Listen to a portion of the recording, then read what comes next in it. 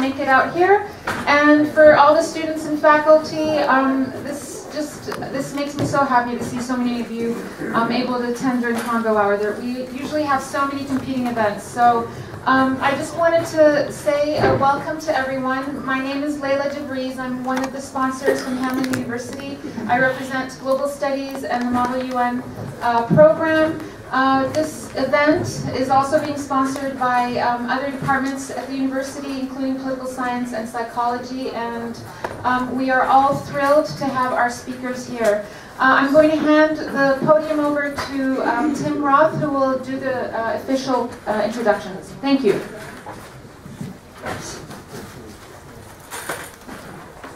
You have to turn it on. Hi, I'm Jim Roth. I'm a retired lawyer, and I do some work in the area of torture and also human rights. Advocates for human rights, the Center for Victims of Torture, the Women Against Military Madness, Tackling Torture at the Top group, the Minnesota Peace Project, and a few others. I've been asked to give the introductions to our speakers today. I'm going to introduce John Kiriakou first. Brad Olson is sitting immediately to my right. I'll give him a longer introduction before he speaks. But John is a former CIA analyst and case officer. He was a former senior investigator for the Senate Foreign Relations Committee.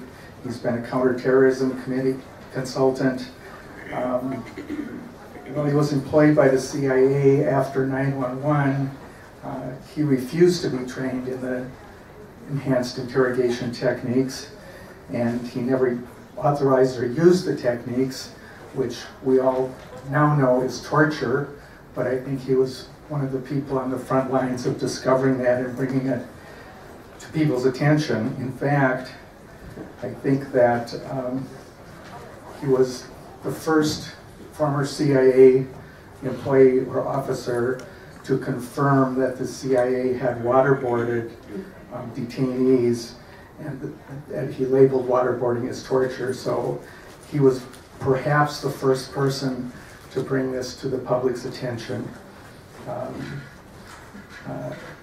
Anyway, he was later subject to a government investigation, and he was a whistleblower, but like other whistleblowers, he was prosecuted because he revealed the name of a CIA agent to a reporter. The reporter never revealed it to the public, but he had revealed the name to someone, and so he was prosecuted for that. He ended up making a plea bargain and serving some time, but thank goodness he's out and can now spread the word to all of us again.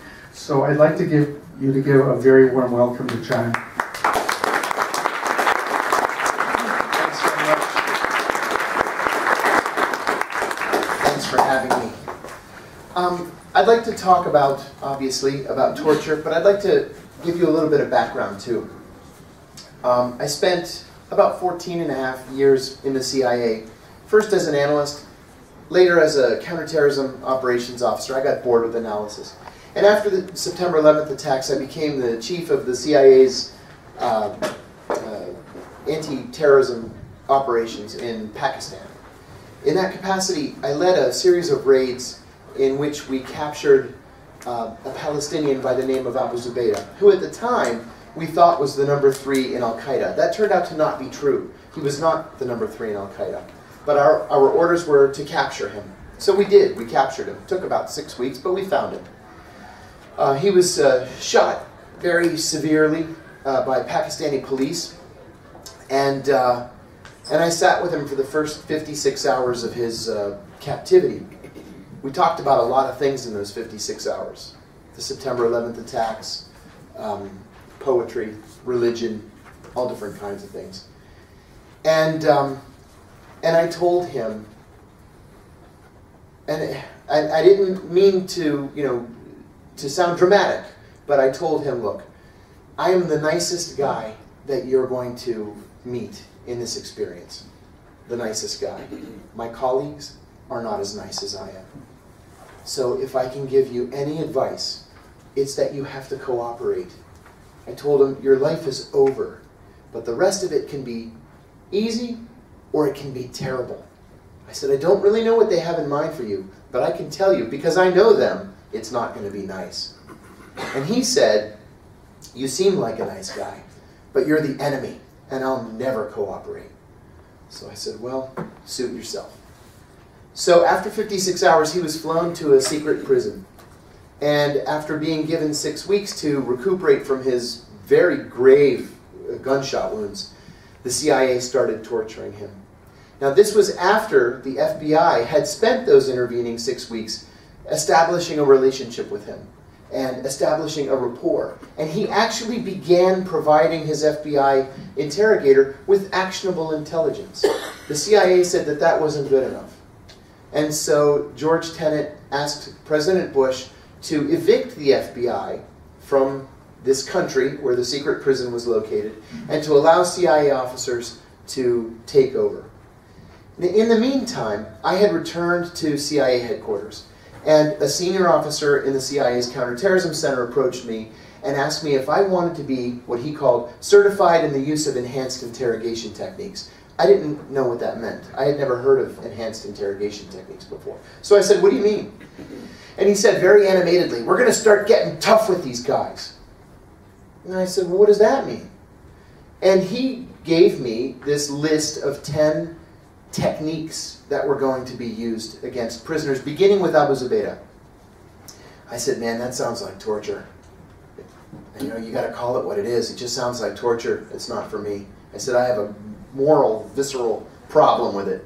And I said, but you know what? Let me think about it for a couple of hours. And I went up to the CIA's 7th floor, that's the executive floor, and I spoke with a very senior CIA officer with whom I had had a relationship. I had worked for him for a little while in the Middle East. And I said, what do you think of this? They asked me if I wanted to do this. And he said, first of all, let's call it what it is. They can use whatever euphemism they want, but it's torture. Torture's illegal. And he said, you know your colleagues, you know what they're like. Somebody's going to go overboard, and they're going to kill a prisoner in custody. And when they kill a prisoner, there's going to be a congressional investigation. And then there's going to be a criminal investigation, and somebody's going to go to prison. Do you want to go to prison? I said, no, I don't want to go to prison. I'm the only one who went to prison at the end of it. But I said, no, I don't want to go to prison. I went back downstairs. I said, I have a problem with this. I think it's torture. I don't want to be involved. They had approached 14 of us. 2 of us said no, and one of the 2 changed his mind and said yes. So they started torturing Abu Zubaydah. A lot has been made about the issue of waterboarding. I confirmed to ABC News in 2007 that we had waterboarded Abu Zubaydah, in addition to other things. But the CIA was using other techniques that I always thought were even worse than waterboarding. Waterboarding is the sense of drowning. You have some sort of material, burlap, cloth, plastic, whatever, over your mouth, and you're strapped to a gurney, your feet are slightly elevated, and water is poured on your face, and it makes you feel like you're drowning. It's very painful because your body is tensing and reacting, and it's very painful, especially in your abdominal muscles.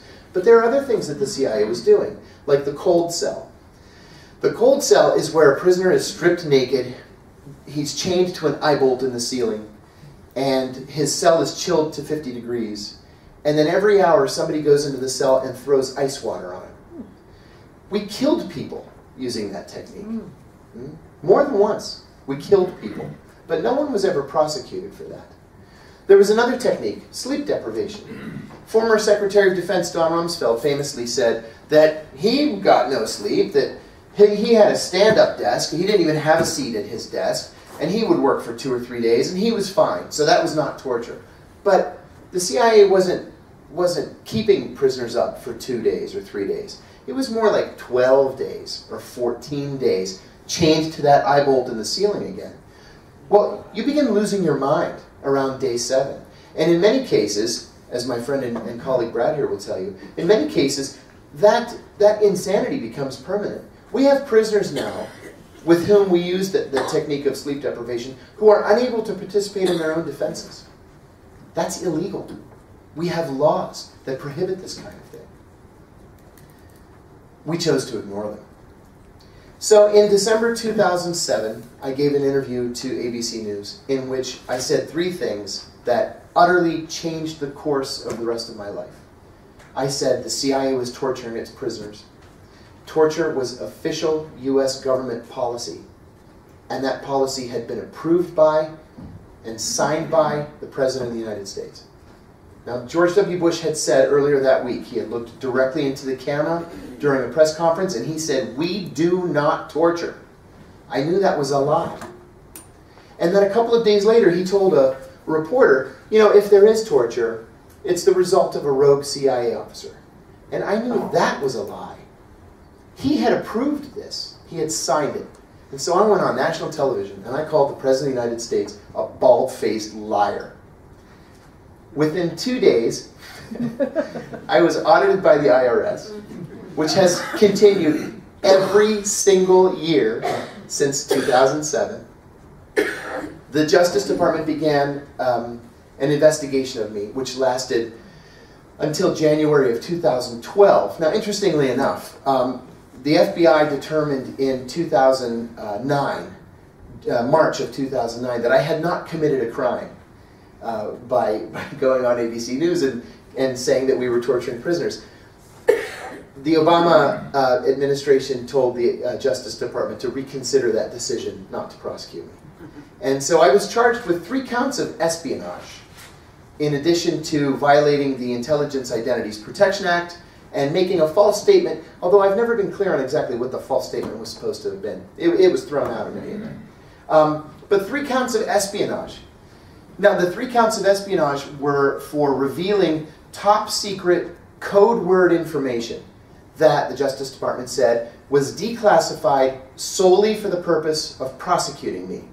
And that top secret code word information that bought me 3 counts of espionage, one of the gravest crimes an American can face, was that the CIA, after 9/11, was trying to kill or capture members of Al-Qaeda. This is a death penalty case we're talking about, right? And they were going to be nice to me about it, and they offered me 45 years. Yeah, 45 years in prison for revealing this unbelievably closely held, top secret code word information that we were trying to kill Osama bin Laden after 9/11. After 9/11. So in any event, like many defendants in America today, I took a plea to make it go away. I have 5 children at home. It was the prudent thing to do. But my time is over. I spent 23 months in federal prison. It just made me more determined to fight this abomination that's torture, this utter disrespect for our Constitution, for the law of the land. You know, like people on both the left and the right, I maintain that we are a country of laws. We're a country that has a working constitution, a living and breathing document, as some scholars say. And we need to respect that document. Without the Constitution and the resulting respect that we all ought to have for human rights and civil liberties, what's the point in, you know, having a country? It just doesn't seem to make any sense to me. So anyway, I promised Brad I would be very short, because we're going to try to take lots of questions. Thank you for having me. Please fight torture.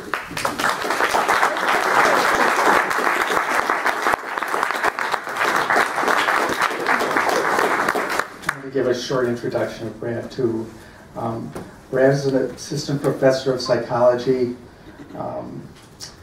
He's involved in a lot of organizations. He was one of the first psychologists to pursue the fact that the American Psychological Association also had kind of sinister connection with the enhanced interrogation techniques.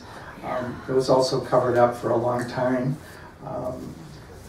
He can give you the details of how long it was covered up and what actions they had to take to uncover it and do an investigation and prepare a report and try to hold some of the people accountable. He's a community psychologist. He's worked on a lot of human and civil rights issues. President of the Psychologists for Social Responsibility, co-founder of the Coalition for Ethical Psychology, and he's president-elect of the Society for the Study of Peace, Conflict, and Violence, and a past chair of several divisions of the APA, the American Psychological Association, and he's a professor at National Louis University in Chicago. So please welcome Brad. Thank you, everybody. Thanks for inviting me to the Tackling Torture at the Top Committee. Everybody should read their materials and consider joining this organization. They are just feisty and committed, and they are what is going to stop torture in the future here. And people like John. I mean, it's kind of funny for me. I mean, there are risks in academia to fighting torture. It's a little bit, it's not, you know, fighting the American Psychological Association is not quite like fighting the CIA within the side. And we have, for a long time, really admired John. I mean, John, his bold moves in prison, I mean, writing to the outside world. He is a courageous man, and I told him that it was consider buying his book. I mean, it's incredible. So one more.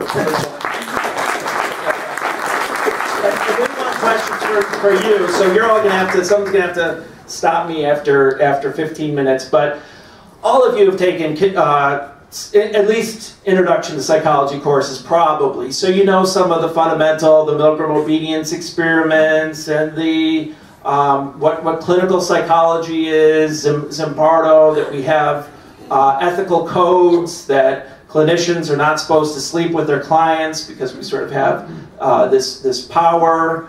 I don't know if psychologists have a real power with our tools of psychology. We do have other forms of power in terms of respect, and I think part of what gives us that power is our ethics, that we do believe that we have a moral code and that we will not violate it.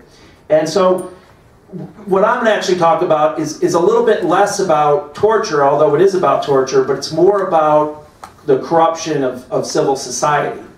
And so to have a profession like medicine, psychiatry, psychology, being involved in torture, that's adds another scary element to it. When the people who are supposed to be healing mental health are actually reverse engineering those techniques, as the techniques John talked about, the enhanced interrogation techniques, to torture using psychological pain, creating post-traumatic stress disorder, and making it so these individuals cannot even be tried. So John already gave a great introduction to that, but basically in 2005, after Abu Ghraib, Guantanamo, CIA black sites, all this information was coming out, the CIA and the Department of Defense needed psychologists. They needed psychologists because they thought they could get more information. They thought psychologists would be able to help with interrogations. I actually think someone with John's charm can get information out of people better than a psychologist could. But the psychologists were really used to legitimize torture. So the definition of psychological torture, the invisible form of torture, was basically if you create post-traumatic stress disorder, that is torture.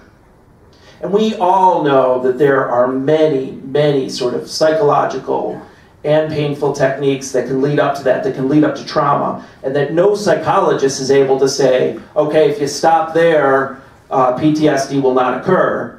But given this redefinition of psychological torture, psychologists needed to be in these places. I mean, according to intelligence. One CIA document we found was that a psychologist was present in every instance of CIA waterboarding, basically to say, stop, because if you keep going, it's going to lead to a permanent disorder. So, I mean, it is like, this is the dark side, and this is the dark side of our field of psychology and other fields as well. So basically the American Medical Association, American Psychiatric Association said there is no role for physicians or psychiatrists to be part of these national security interrogations.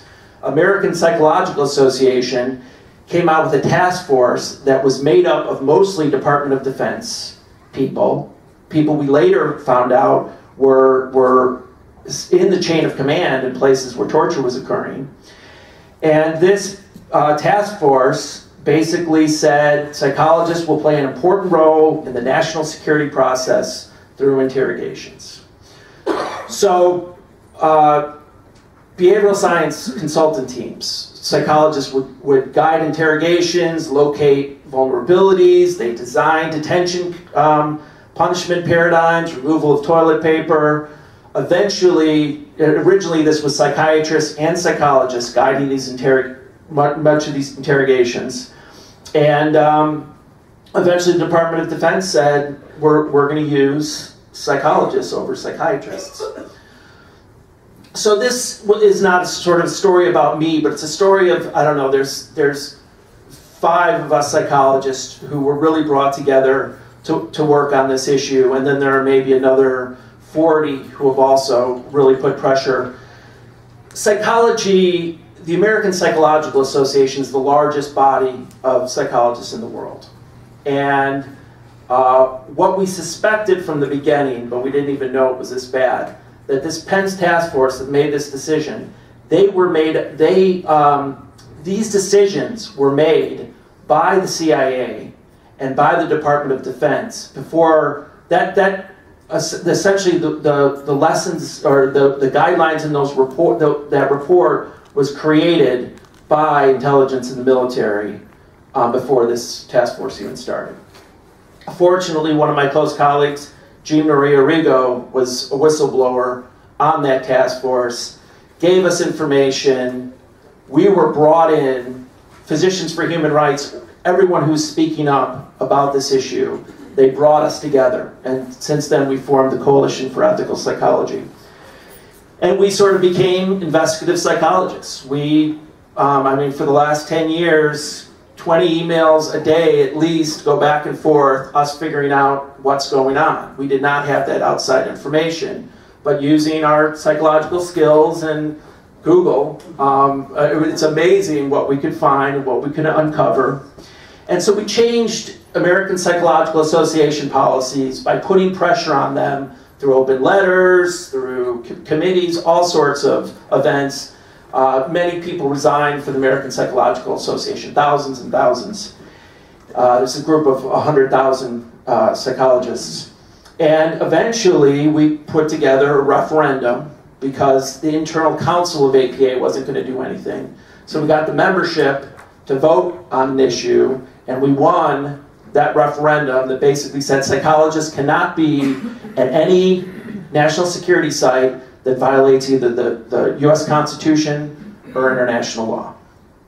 But of course, the American Psychological Association still fought Guantanamo was not a violation of US Constitution or international law. As John pointed out, it is. And so it's been a long, long fight. The APA has promised accountability. They had names of psychologists who were engaged in torture. They had the names of James Mitchell, who was an APA member in 2006, and is now being sued by the ACLU, an architect of the torture program. The APA has not done, their ethics office had not done anything to look into these cases. I mean, we had very, very clear evidence. But eventually, a couple key pieces came out, and I think this is where I played a little bit bigger role. One was Kevin Kiley, the Surgeon General of the Army, was having a debate with Physicians for Human Rights in Chicago, and I went up to Kiley afterwards. I'm like, "What do you think about these biscuits?" And he said, "Oh yeah, I talked to this Donovan the other day. They're great." And it turned out that Deborah Donovan, was married to the head of the APA practice director. She was a Guantanamo biscuit, we later figured out. And this head of the APA practice director, I'm sorry, there's a lot of names here, but he basically influenced this Penn's task force from the beginning. So what a conflict of interest. He never mentions that his wife, he controls this task force and never mentioned that his wife was a biscuit. A biscuit, the behavioral science consultant. That's the psychologist who guides the interrogations. So, yeah, no, please jump in for clarifications. I'm trying to go quick to meet John's time here. Because since I asked him to give me a little bit, he didn't need to give me that much. But the happy news is, so we found out Rand Corporation had this really suspicious study that they were doing on Guantanamo.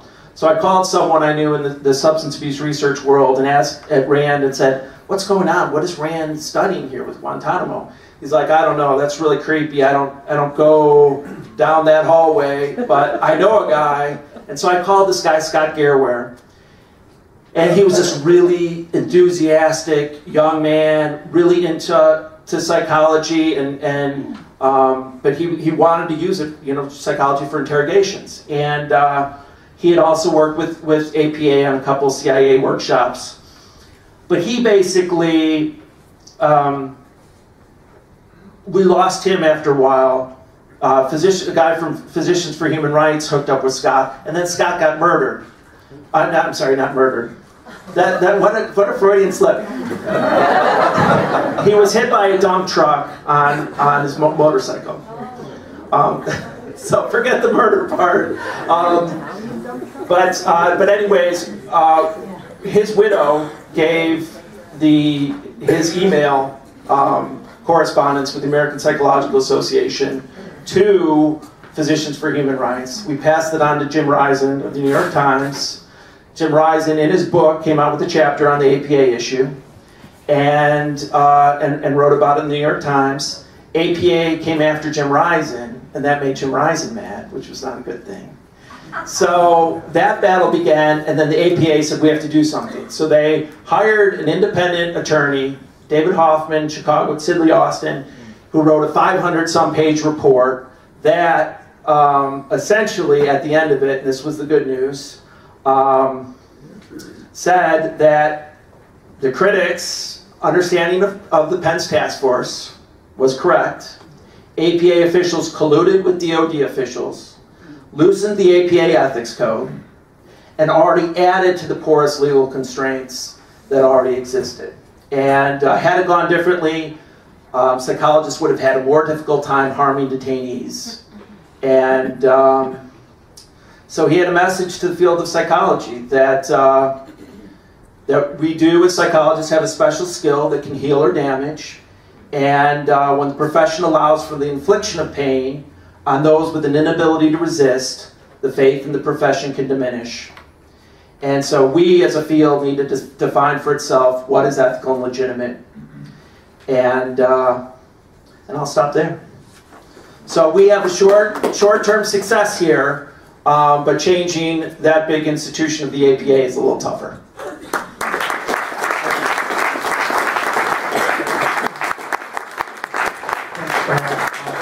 I'm going to give a little, I call it an elevator speech about a law that is in the process of being enacted. It's actually an amendment to the National Defense Authorization Act of 2016. 2.5 years ago, after a group called the Constitution Project wrote another 500-page report. It was a bipartisan kind of blue ribbon task force, and they wrote a 550-page report, very comprehensive report, I think the most comprehensive report as of the time about torture. And it was a bipartisan group, and yes, they confirmed that the enhanced interrogation techniques were torture. They interviewed hundreds of witnesses. Their investigation took over 2 years.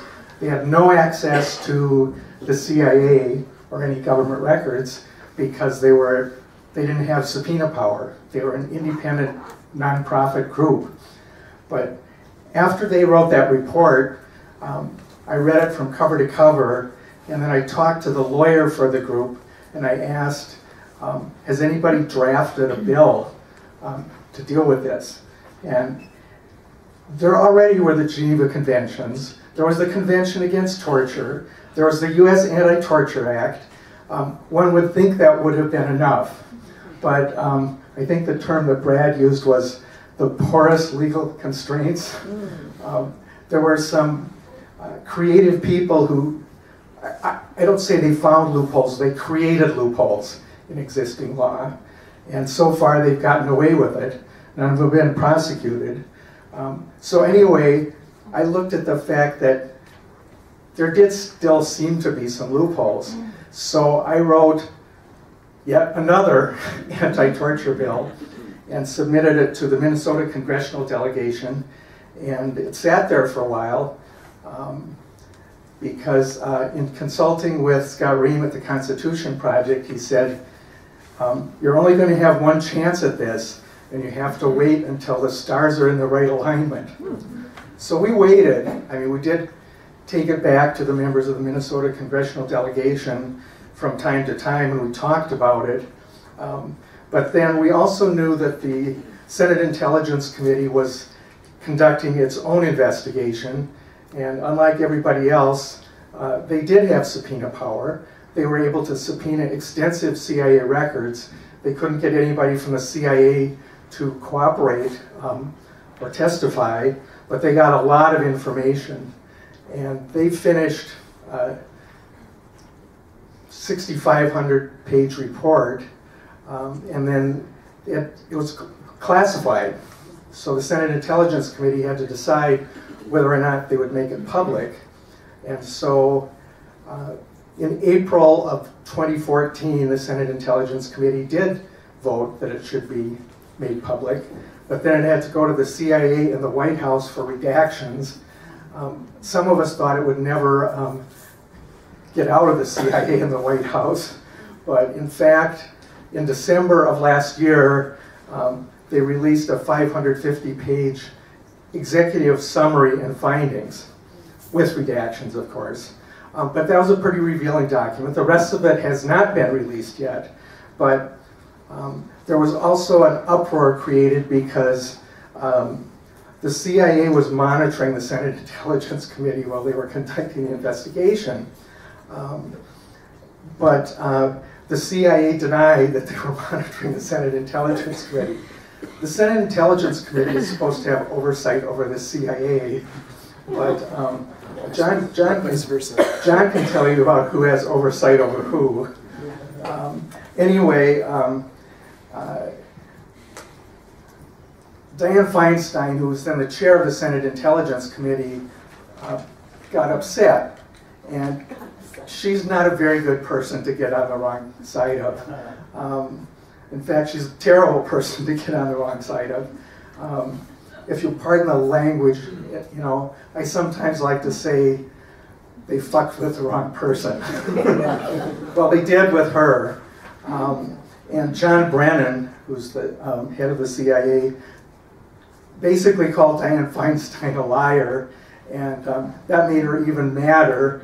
And then it was basically revealed that, surprise, surprise, it was John Brennan who was the liar, because it was proved that they were monitoring the investigators while they were investigating. So now we decided the stars might be in the right alignment because they pissed off Dianne Feinstein. And so I actually took the bill back to Senator Klobuchar and talked with her staff about it. And her staff put me in contact with the Senate Intelligence Committee, and they were just starting to draft a bill. So I gave them my bill, and then they basically consulted with me about what the language was, and they came up with a new bill. They decided that in order to get it through the current Congress, it might be a good idea if they could convince John McCain to put his name on it. John McCain, of course, is a famous torture victim from the Vietnam era, and currently he's also the chair of the Senate Armed Services Committee. So they introduced the McCain-Feinstein Amendment to the 2016 National Defense Authorization Act in June, and it was passed. The House had passed a version of the National Defense Authorization Act without any anti-torture language, so it had to go to a conference committee. The conference committee was headed by a guy named Mac Thornberry, who is a Republican from Texas, and he thinks that torture should be legal. So, you know, just about at every juncture where you're trying to expose illegal torture, there's somebody in authority who thinks it either is legal or needs to be legal. But John McCain bullied Mac Thornberry enough, so it did survive the conference committee. And it has been passed by both the House and the Senate. President Obama vetoed the National Defense Authorization Act because of some funding provisions in it. They were trying to sneak some money into the Overseas Contingency Fund to get around the restrictions that were created a few years ago in the budget. A lot of people didn't like it, including President Obama, so he vetoed it. So they went back and they fixed that part of the bill, and they repassed it. It's passed the House, it's passed the Senate, it's soon going to be sitting on President Obama's desk, so we'll see what he does. That's kind of the good part. The bad part is the provision to close Guantanamo that has survived is basically a provision to not close Guantanamo. There are 113 prisoners left, I think, detainees. There is a process for releasing them, but it's a very torturous process, if you'll excuse my wording. And this bill has actually made it worse. So, and it's sitting on President Obama's desk. If you feel strongly about closing Guantanamo, you might want to give the White House a call and tell President Obama to veto it again until they fix the Guantanamo provision. Now I'll open it up for questions. Yes, sir. Back in the ideal days of my youth, this would be like a huge story, and I think, and the TV stations would be here, and the papers would be here, but I bet they're not here. And so my question for your distinguished guests is, what's your theory about why our mainstream media just doesn't care very much about this kind of important story? You know, in January of 1968, the Washington Post ran a front page photograph of an American soldier waterboarding a North Vietnamese prisoner. And the day that that photograph was published, Secretary of Defense McNamara ordered an investigation. The soldier was arrested, he was charged with torture, he was convicted and imprisoned. The law has not changed since 1968. The law is the same. It was the same in 2002 as it was in 68. It's the same in 2015 as it was in 1968. So what's changed? Number one, the Patriot Act, the so-called Patriot Act, which is monumentally unpatriotic, if you ask me. And along with the Patriot Act and the shock of the September 11th attacks, the American people have incrementally given up many of their civil liberties. And it's happened so quietly that it's insidious. And we've gotten to the point where, well, Daniel Ellsberg told me we've gotten to the point where every dirty trick that the Nixon White House pulled against him after leaking the Pentagon Papers is now legal because of the Patriot Act. And I think that because the American people don't seem to be outraged, the press really isn't outraged. We can have a whole conversation about corporate ownership of the mainstream media, which I think is also a problem. But so long as we aren't in the streets, you know, in large numbers, I don't think the media is really going to care about this information. It's heartbreaking to me. Yeah, I agree absolutely with everything John said. And just to add to that from a psychological perspective, I mean, the CIA, the U.S. has always tortured, but at least at one point it was underground. With the Bush administration, it was above ground and it became acceptable due to fear, due to our giving up of human rights and civil liberties.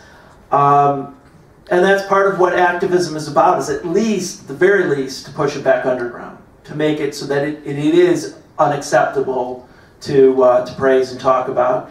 And I'm also going to blame our schools. I don't think we have the same sort of moral, ethical discussions that we used to. It's too much standardized testing and too little humanization of our country and world. Yeah, go ahead.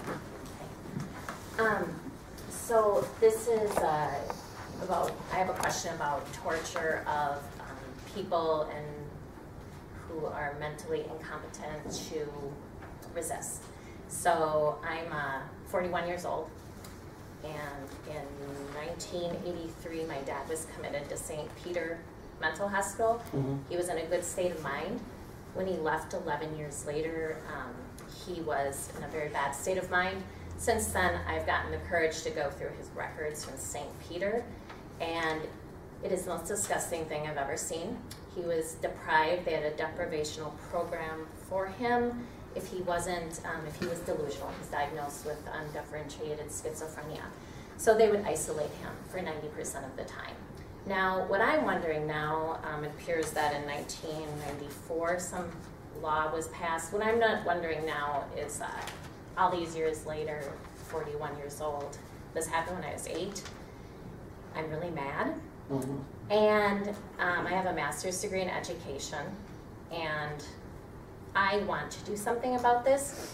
And the general layperson, you know, the 550-page report, I mean, that's great information. I'm glad that's there. But the general layperson who wants to defend these people who are vulnerable people, you know, whether or not they're in Guantanamo Bay or St. Peter Mental Institute, it's the same darn thing. You know, how can I help them? You know, what can I do? Because nobody cares. Nobody cares about, you know, the mainstream media doesn't care about people in mental hospitals. So what can I do? So I would say that many of us psychologists and the forensic psychologists who work, the psychiatrists, the psychologists who work in mental institutions, the forensic psychologists who work in our prison systems, who engage in sensory deprivation, I think most of us sort of dissidents and activists in the psychology world see the linkages from these national security settings and this torture to what's happening in our prisons and in other institutions that are supposedly trying to create greater well-being and mental health. And so many of us see this as the exact opposite of what should be done. And I do think there's continuity. I think we need to press that continuity and not pretend that this torture that's going in Guantanamo and CIA black sites and elsewhere is completely separate from what's happening in our criminal justice system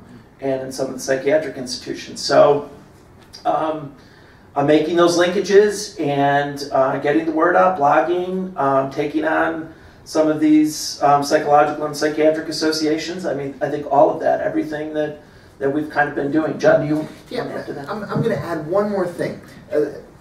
I gave a speech a couple of weeks ago in North Carolina, and I always say when I'm speaking to groups of young people that I'm a realist, and I know that the CIA is here to stay, and the only way to change the CIA is from inside. So I encourage people to, you know, join the CIA if you want to try to change the CIA's culture. And then somebody said to me, you know, I'm 72 years old and I want to make a change, and I can't join the CIA. And I said, that's a really good point that I hadn't considered. And he said, well, I'll tell you what I'd like to do. I'd like to sue the bastards. And I got to thinking about that, and I think that's a great idea. We need to be litigious pricks when it comes to these issues, because the mainstream media is not covering it. Congress doesn't take their oversight responsibility seriously enough. So what can we do as citizens? If we have standing, we can sue. If we don't have standing, we can complain to licensing boards. We can write letters to the editor. We can write blogs, like you said. We can do podcasts. We can do all kinds of different things to get the word out. And I think that most of us don't even really consider it. I do this sort of professionally now, and I hadn't considered it. But there are a lot of things we can do. We can make it difficult for the people who have made it difficult for others. And I shouldn't have said nobody cares. I mean, people care, but I just think people don't understand. They think someone goes to the psychiatric facility and then they're getting help. Sure, and they're not. And they're Same not. in prison. Yep. And There are two drugs hours. everybody gets in prison. You can either have Tylenol, 800 milligram big Tylenols, or Zoloft, and that's it. And the rest is up to you.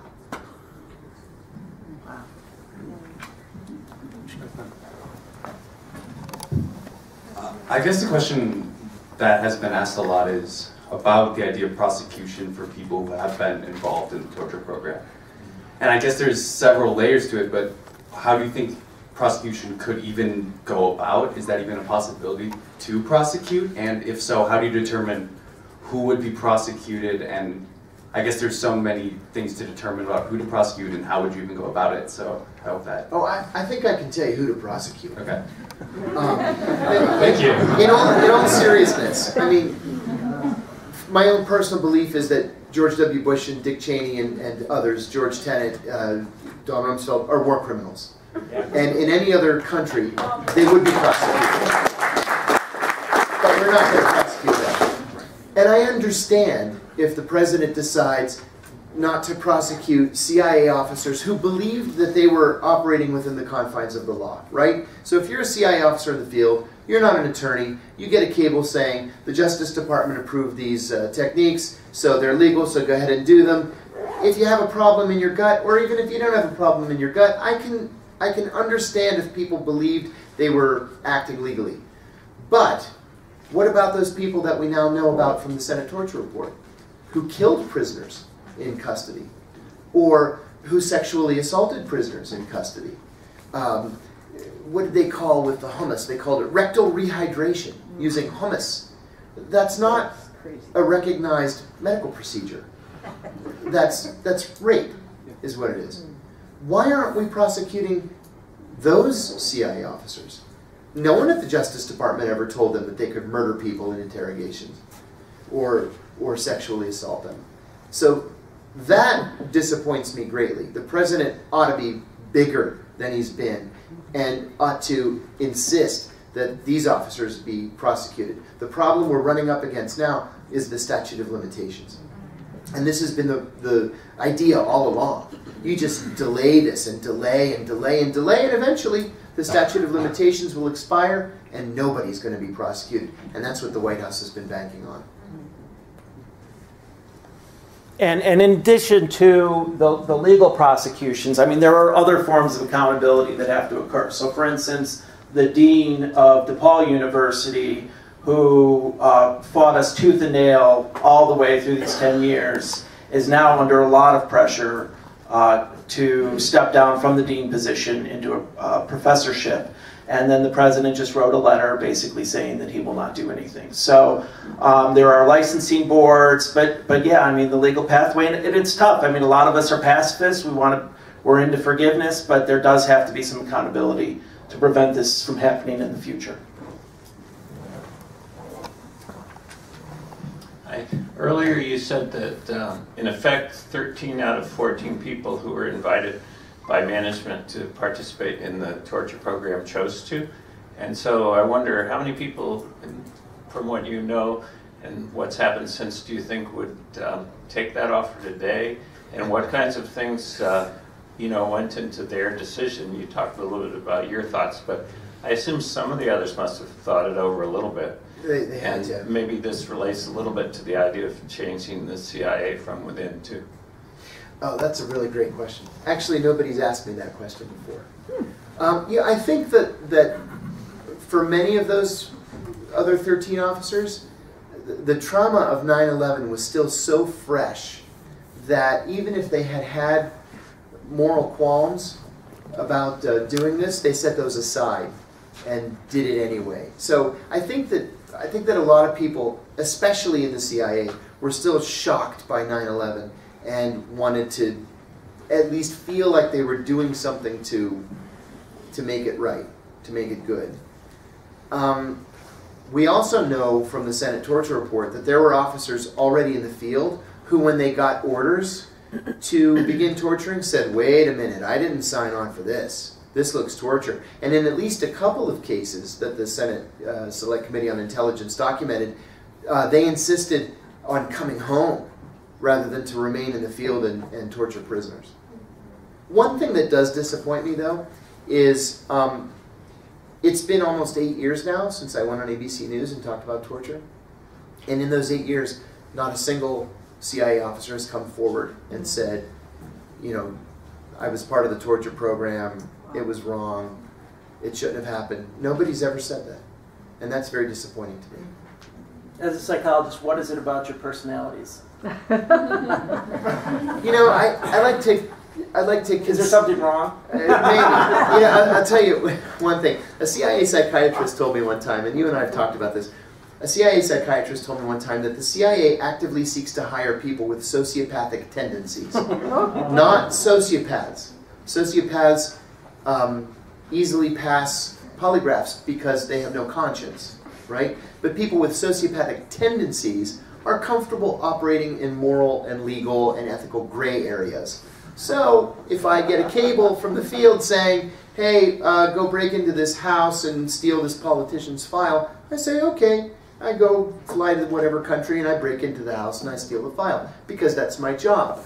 But you got to draw the line somewhere, right? The CIA doesn't teach ethics. There are no ethics courses. There's no instruction. There's no advice. There's nobody you can go to and say, I've got this ethical dilemma. What should I do? You just have to carry it in with you. You've got to have your own moral code. And I was raised as part of what I like to call the Christian left. And by God, there were things that are black and white, right and wrong, and torture's wrong. And it was a very clear line for me. Just in response to the statute of limitations for the lawsuit, there is no statute of limitations on murder. Correct. And luckily, for the lawsuits, there are the murders. Yes, it's sad to say, but at least we have the murders. Yeah. It seems like the big enemy here is the military. We are such a military society now. It's not just the corporations that own the media, it's the military corporations that own the media, and they don't want peace because then they're going to lose profits. The military is using the police forces around the country to experiment on techniques, to give them military equipment and encourage the sociopaths and the psychopaths to go way over. The military finances the universities. So every sporting event. Every sporting event. We need to cut the military budget down to about $4 a year. And then they won't have the money to infiltrate every aspect of our society. What can we do to wake people up to the fact that the military is not helping me at this point? It's ruining my society. I had dinner last night with a dear friend of mine who is a former Assistant Secretary of Defense. And he's left government and he's become something of a peace activist. And he was an Assistant Secretary of Defense during the George W. Bush administration. And he's become a peace activist. And he said, you know, he hadn't even really thought about it until recently, but we've been at war, essentially, since 1990, when he and I met. And he said, we've gotten to the point where our entire economy is a war-based economy, that if we stop fighting wars, we're going to go into a recession, and probably quite a prolonged recession, because the country runs by financing the likes of Boeing and Lockheed Martin and other major defense contractors. And he said, when did this happen? We didn't even realize that it was happening. And this is a guy talking from the inside. And the only thing we could think of to do was to really ride our elected officials.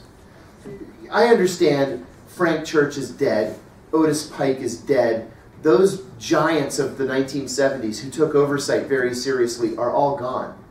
But we need to demand and to insist that our elected officials exercise oversight, which they don't do. Dianne Feinstein, I'm sure, is a perfectly lovely person, but Dianne Feinstein is one of the CIA's greatest cheerleaders on Capitol Hill, and she has been for her entire career. So for Dianne Feinstein to come out against John Brennan was monumental. I mean, Brennan really screwed her to make her come out on the floor of the Senate and denounce the CIA and John Brennan. But that was kind of a one-off. We need to demand that our elected officials who are members of the Armed Services Committees and the Foreign Relations and Foreign Affairs Committees and the Select Committees on Intelligence really exercise oversight and bring these programs to a halt when they're no longer needed. And we're not seeing that. Well, for the people that you talk about prosecuting, good Lord, what about the legal profession? I mean, the medical profession failed us, the psychiatric profession failed us, the nursing profession failed us. But how about John Yoo, sitting there in the White House office, crafting illegal documentation with a straight face? Yeah, for all that, so that George Bush could say it's all legal. See, John Yoo told me so. Right.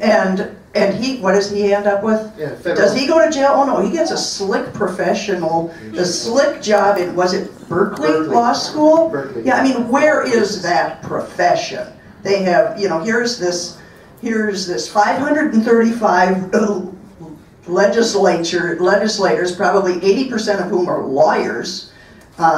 You know, give me a break. One of my 11 lawyers is Jesselyn Radak, who recently headed the national security practice at the Government Accountability Project, whistleblower.org, and is now with exposefacts.org. But Jesselyn was the chief of professional ethics at the Justice Department in the immediate aftermath of the 9/11 attacks.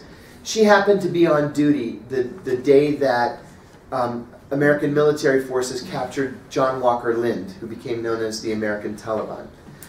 So the FBI called from Afghanistan. Jesselyn answered the phone, and they said, "We just caught an American citizen in a fort during a gun battle with the Taliban. What do we do?" And she said, "You have to read him his rights. He's an American citizen, and he has constitutional rights. You have to read him his rights." They didn't. A couple of days later, Attorney General Ashcroft went on TV and said he was read his rights, he waived them, and he confessed. That was a lie. He had not been read his rights, he had not waived them, and he had not seen an attorney. When Jesselyn complained about this, she was told to mind her own business. She decided to make a copy of all the emails that had gone back and forth between the Justice Department and the FBI. The emails had been purged, right? There were only 2 left. So she took the 2 that were left and she sent them to Newsweek, to Mike Isikoff at Newsweek. Mike Isikoff, who must have been half brain dead that day, published the emails without blacking out Jesselyn's name, right? She was escorted out of the Justice Department and fired for blowing the whistle on the fact that the Justice Department and the FBI had violated John Walker Lind's constitutional rights. Not only was she fired, she was blacklisted from a firm that had agreed to hire her in the aftermath of all this and fired from that firm. The Justice Department asked the DC bar to disbar her, right? Interestingly enough, for violating professional ethics. And then, just to make sure that it really hurt, they put her on the no-fly list as a terrorist sympathizer. This is the Justice Department that did this. So sure, we've got John Yoo, and we have Bybee, and what the others? Delahunty. These guys are in up to their necks, and at the very least should have lost their law licenses for what they did. But it's bigger than that. It goes beyond those guys. It's not just the ones who have twisted and bastardized the law to try to make a legal case for torture. It's all these other ones too who try to quash any dissent. And it's not just at the Justice Department. It's at the CIA. It's at the FBI. It's at NSA. You can't believe what NSA has done to some of their employees. Tom Drake, Kirk Wiebe, Bill Binney. It's a nightmare, and it's government-wide. How about a couple more questions? Do we have, Colleen, where's Colleen? Right here. Is that okay? Yeah, I don't know, is the room okay? One more question. One more. Till 1 o'clock. Oh, you got one? Okay, we can take a couple more, and then maybe if people are interested, hang around and sign, book sign. John, with all the benefits of hindsight, is there anything that could have been done, or you might have done to make your message have a greater impact than it did? Yes. There are two things. One is personal. I should have hired an attorney before I went on ABC News rather than after. That was a personal mistake. But secondly, I tried to be nuanced in my explanation of what was happening inside the CIA after September 11th when I talked to Brian Ross at ABC News. I shouldn't have been nuanced, because either the American people are too stupid to understand nuance, or most people are so ideological that they just decided to ignore nuance. And I learned that with a message like the message that I had, that we're torturing prisoners and torture was wrong, you really need to hit people over the head with it.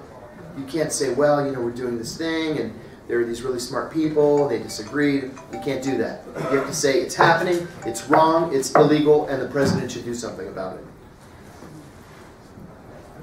Alright, I'm a former soldier. I was stationed at Fort Benning. I found out what the SOA is and what they were teaching there, and I decided to vacate the military at that point in time. And when I say vacate, I mean I walked away. I walked off base. And subsequently, I was, you know, kidnapped and caged, much like yourself, but for a much shorter period of time. And I wanted to let you know that, you know, you're not alone out there, and there are people that are standing up. Well, thanks to you. Thank you. Thanks to you. That was very brave. That was very brave. I'm going to put a plug in. I'm so glad you said something. I'm going to put a plug in too for an organization that I became aware of when I was in prison called Quaker House. It's in Fayetteville, North Carolina. And they've been around since 1969 solely for the purpose of helping people like you who have had second thoughts about military service based on what they've seen in the military. Thank goodness that there are organizations, there aren't a lot of them, but there are organizations like Quaker House where you can go and get free legal assistance and free counseling and have people really help you sort through these things. It was a very brave thing that you did. Thanks for saying something. Thank you.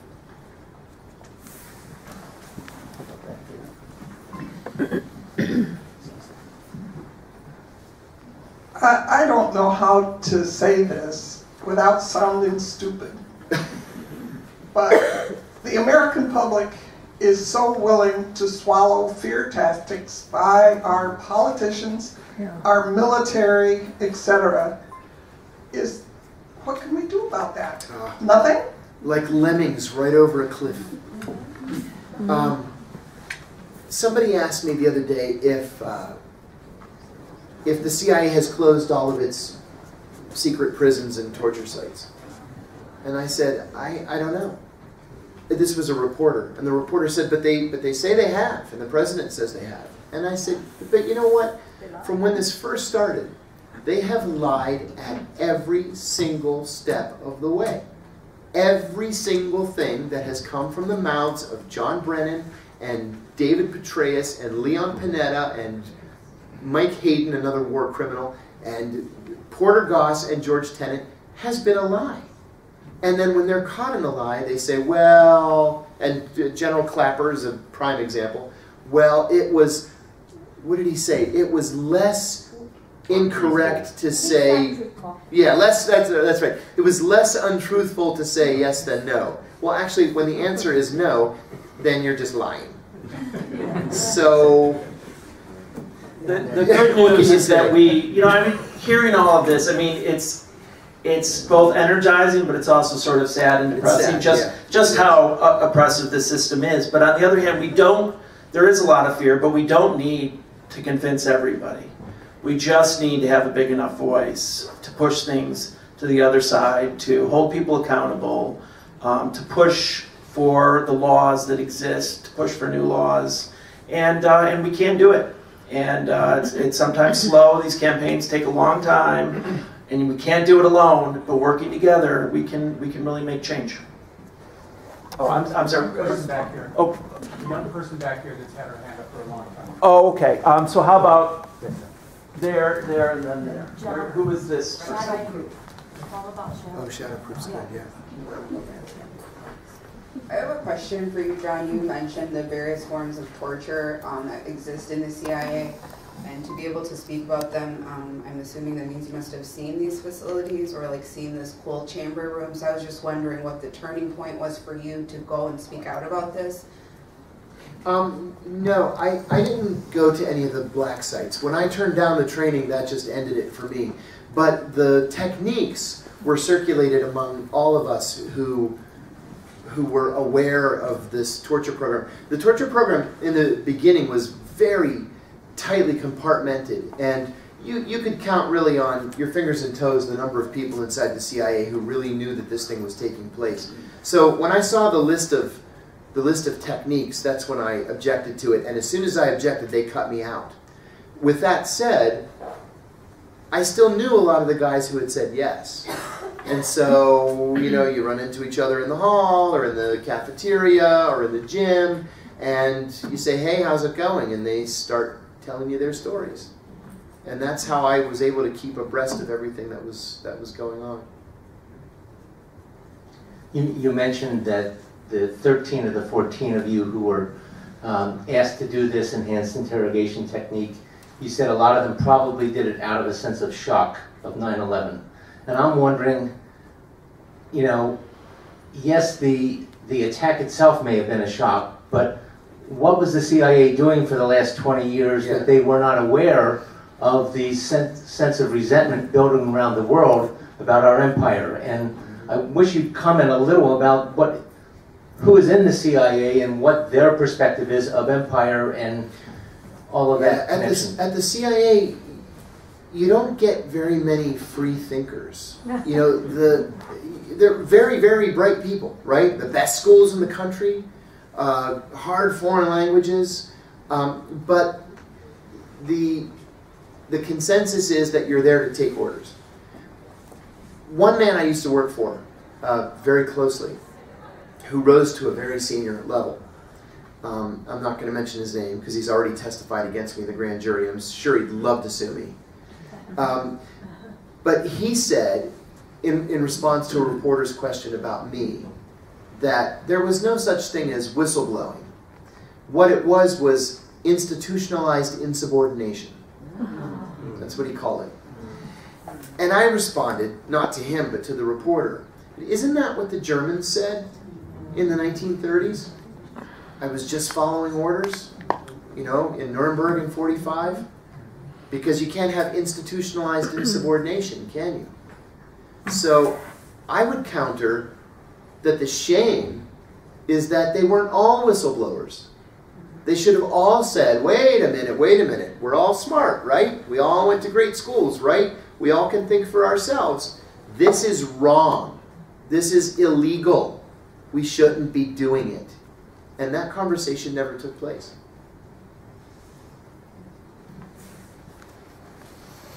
Okay, how about one more question and then we'll get to the book signing? I'd just like to ask what you think of this idea. Everyone in this room has availability to go to their city councils. And I'm thinking that there are enough people in America who have a conscience who would dare to stand up at the city council level and use the public forum to speak against what's happening in our nation. And if this was done in a concerted effort with all at the same time, in other words, flood city councils, flood county governments, where we can actually get to demand in a group kind of way some kind of change in our country. Is that doable? And how many seniors would it take, if that's what it took, to sacrifice their lives to change our nation? How many would it take? That's a good question, Robin. In North Carolina, there are some really terrific grassroots groups that I've become acquainted with, like North Carolina Stop Torture Now, for example. And they've been working for years to bring to account the employees of a corporation called Aero. It's a charter airline that actually shuttled prisoners between black sites, who were shuttled prisoners for the purpose of extraordinary rendition to be tortured in third countries. I can tell you that they've been working on this for 10 years and have gotten absolutely nowhere. Absolutely nowhere. So I think really the concerted effort needs to come at the congressional level. because that's where real decisions can be made. Decisions on funding, decisions on investigations, for example. The Senate Foreign Relations Committee has in-house investigators. The Senate Armed Services Committee has in-house investigators. What the heck are they investigating? They're not investigating this. When I tried to on the Senate Foreign Relations Committee, a supposedly friendly chairman, John Kiriakou, killed it in the crib, and told me, we're not going to talk about torture. So. And I'm going to say that the grassroots activism is going to, I mean, that local work does eventually radiate to the congressional level. It does. And we do need that. I mean, we do need that, absolutely. Yeah. No, my point wasn't that we shouldn't have it. My point is that we should look a level higher. Right. Okay, how about one more question? This is the last. Universal jurisdiction, is there statute of limitations there and prospects for accountability for the highest ranking authorizers? Unfortunately, there's still a statute of limitations. The doctrine of universal jurisdiction is a very good doctrine. I mean, essentially it says any country in the world can prosecute anybody who's violated international law, the Geneva Conventions, the Convention Against Torture. There have actually been some countries who have started to investigate wrongdoing by U.S. officials. And in fact, there was a prosecution of some CIA agents in absentia in Italy where like 16 people were prosecuted. The Abu Omar rendition. Okay, so yeah, there was a rendition in Italy, and there was a trial. The CIA agents didn't show up. But the other interesting thing is that there have been groups who have talked about prosecuting Cheney, Bush, Rumsfeld, Rice, all the insiders. And you know, somebody asked a question about where are the lawyers. There are groups of lawyers in these different countries. There's a big group in Canada, and every time Bush and Cheney try to sneak into Canada, they try to get the local prosecutors to arrest them. And in fact, Bush canceled a trip to Switzerland one time because they were preparing papers to serve him. And so one thing that has happened as a result of this is that they have to be careful where they travel. So, you know, so that's a good optimistic. They're imprisoned in the United States. That's right. But we big country. We've actually tried to get local officials to arrest Cheney and Bush and Rice when they've been here. And Obama. You keep leaving out Obama right. from this. That's right. I haven't had a chance to try to get President Obama arrested in Minnesota, but we've tried to get these other people arrested when they came. We've gone to the U.S. Attorney, we've gone to the county attorney, we've gone to the police departments, and I think that some of the officers are kind of sympathetic, but they all say they don't have jurisdiction. And you know, they did bring ethical charges against you and Delahunty and Bybee in the states where they had licenses to practice law, and they were all dismissed. So I mean, it's not as though people haven't been trying to hold these people accountable. There have been several lawsuits that have been brought in this country. There was a lawsuit that was brought in Canada.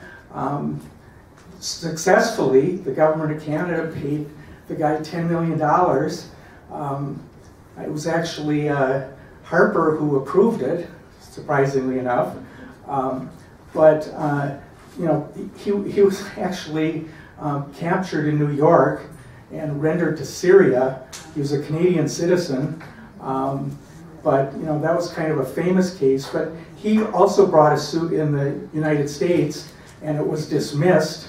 Most of these cases get dismissed on the grounds that there is a defense called national security. It always gets invoked in all of these cases, and almost every judge will dismiss a lawsuit based on the defense of national security, because if the case is prosecuted, so-called national security secrets will have to come out into the open. So they raise this, the Justice Department raises the defense in every case, and every single case gets dismissed. And we need to keep fighting that narrative. Yeah. Yep. Well, thank you so much, everyone. It's been great to have you. Great questions. Forgive me for the crassness of shilling a book, but I owe my lawyers $880,000 still. So, on sale, autographed hardbacks, $20, and I have a charge or a square reader.